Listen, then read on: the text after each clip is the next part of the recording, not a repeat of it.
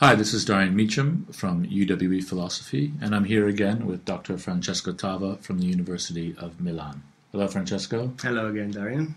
Francesco, one of your areas of expertise is Central European dissident Marxism from the 1960s and 70s. Can you maybe explain to us a little bit who some of the figures are in that movement, but also how their type of Marxism, the type of Marxism that they developed in that period, was distinct from the orthodox Marxism or the Marxism of the Communist Party in Czechoslovakia, but also in Eastern Europe at the time? Yes, of course. Well, the idea of a Marxist humanism started in the 60s with the task to bring Marxism and Marxist philosophy back to its original field, which is Western continental philosophy.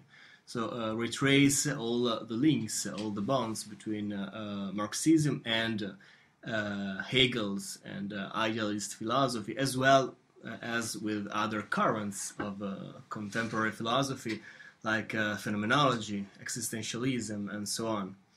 And there are many different ways in which this Marxist humanism developed.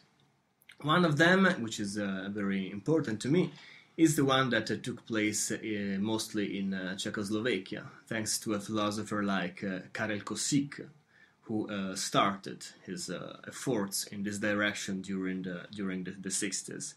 And the basic point of this kind of Marxism was the consideration, the reappraisal of man, of human being, as the central character of Marxism itself. And in this way, it was a very there was a very strong contraposition against the official ideology, which saw man just as a force, just an element of power useful to achieve a determined target. According to Kosík, it was important, on the other way, to underline other aspects of a human being, like his problematics, his most tragic and also grotesque elements, like his capacity to laugh, for example, his mortality as a fundamental aspect of his life. So the idea was to take back this very human man, this very natural and mortal human being with all his defeats, with all his defects, as actually the central character of politics.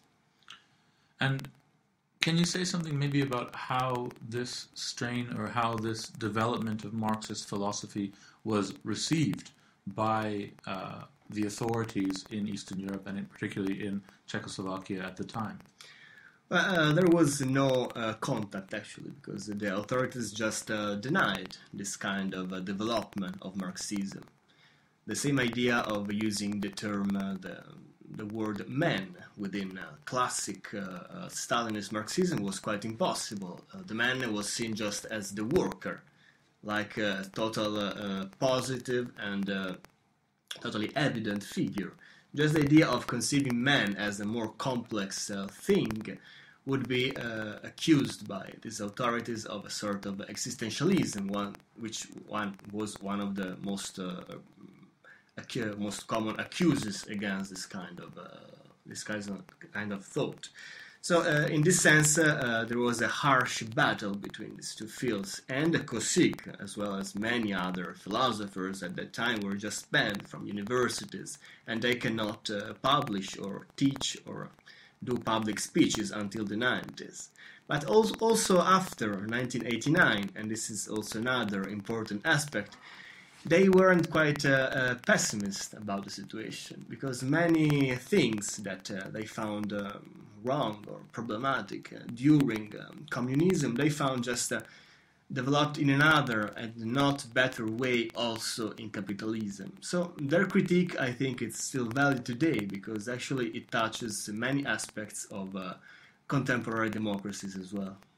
That's very interesting. And, I mean, did these Eastern European dissident or Central European dissident Marxists have an impact on the development of Marxism in Western Europe, or, for example, on development of existentialist Marxism in thinkers like Jean-Paul Sartre or Merleau-Ponty? There were many contacts between Eastern Europe and Western Europe in this sense, thanks first of all to the efforts of Eastern European or Central Eastern European intellectuals, of course. For example, in the 60s, a very important conference took place in Germany after the idea of Erich Fromm about this idea of socialist humanism, and that was an occasion to build a confront between the many different positions. And we could also remember the work by the group Praxis in the ex-Yugoslavia, where actually these philosophers tried for many years to create this international version of their journal written in English in order to develop this idea of praxis, which is one of the other very important elements of this Marxist humanism. So, yeah, these efforts were present and are still waiting to be studied deeply, actually. All right, that's fantastic. It seems like there's still a lot of work to do in this area. Apparently. Let's hope that we can do it.